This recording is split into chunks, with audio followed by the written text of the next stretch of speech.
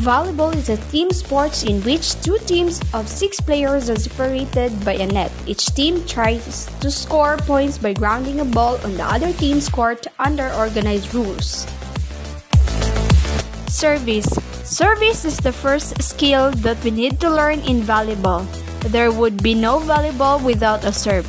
Kicking off each play, the serve sets the stage for the entire play.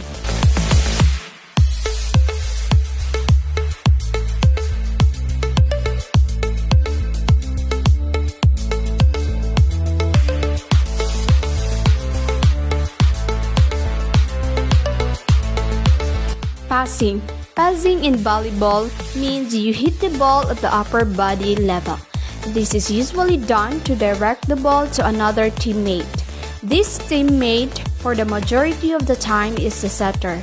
You can use this move when receiving a serve from the opposing team. It can also be a dig.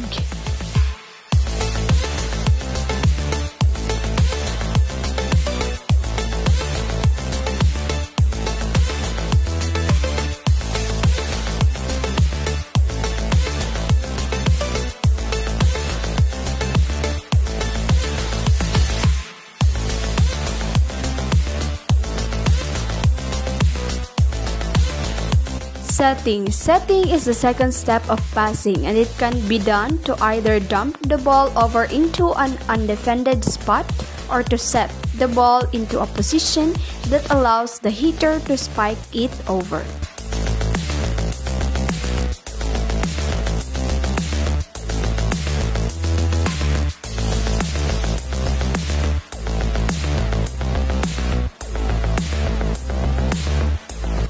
Spiking. In volleyball, spiking is the offensive play where a player swings the ball with their palm sharply downwards over the net and into the opposing court.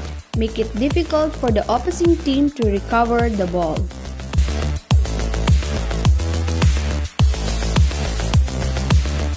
Blocking. Blocking in the sports of volleyball is a defensive play that is accomplished by 1, 2 or 3 front row players jumping and pressing their arms over the net in an effort to block the opposing hitter. Blocking is one of the most worked on skill out there.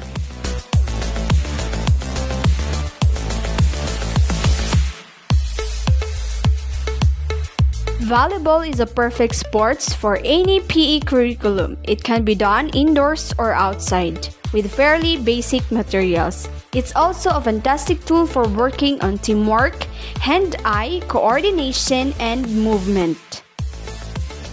Volleyball improves muscle strength and tone. The activities required when playing volleyball strengthen the upper body, arms, shoulders, thighs, abdominals, and lower legs.